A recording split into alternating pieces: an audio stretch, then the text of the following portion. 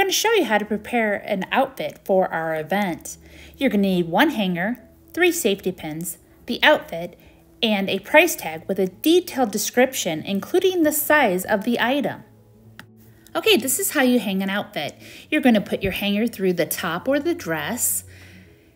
You're going to make sure when you look at the front of the dress that your hanger looks like a question mark.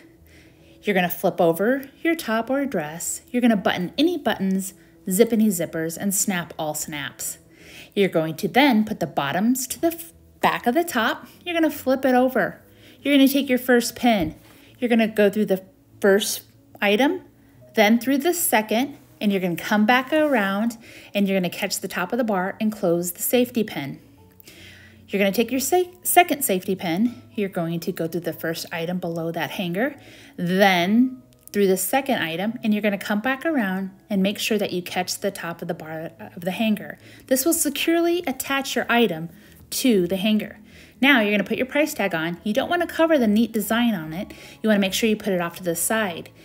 You're going to put your safety pin through and close it. You're going to want to make sure that you have a detailed description on your price tags and make sure you include the size. It's as simple as that.